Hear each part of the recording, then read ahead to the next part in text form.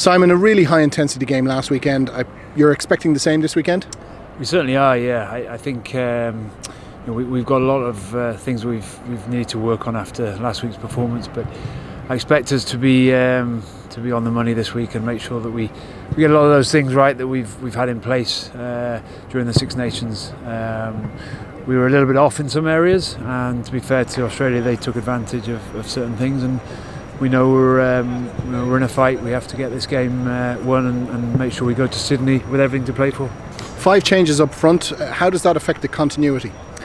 Not too much. The guys coming in got experience. A lot of caps amongst those guys who are coming into the starting team. So yeah, it doesn't affect us too much. We've been together now a few weeks, and it's good that other guys are coming in a little bit fresher, and there's a bit of hunger for those guys who have got their opportunity to start this week. The Aussies really brought us sort of an A game last week, didn't they? At the breakdown, how do we combat that? Yeah, I guess they've got a number of really good individuals over the ball, and we can look after our ball a bit better and make sure that we get rid of the threats that the Australians have. They are a really good attacking team, but I thought at times we defended really well.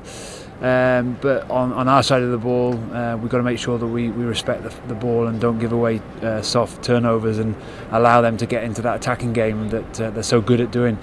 So it's going to be a challenge, but one that the lads are really excited about. I think one thing that's allowed us to do playing 3 tests is have another crack at them this week, and I think you'll see a different beast hopefully on Saturday.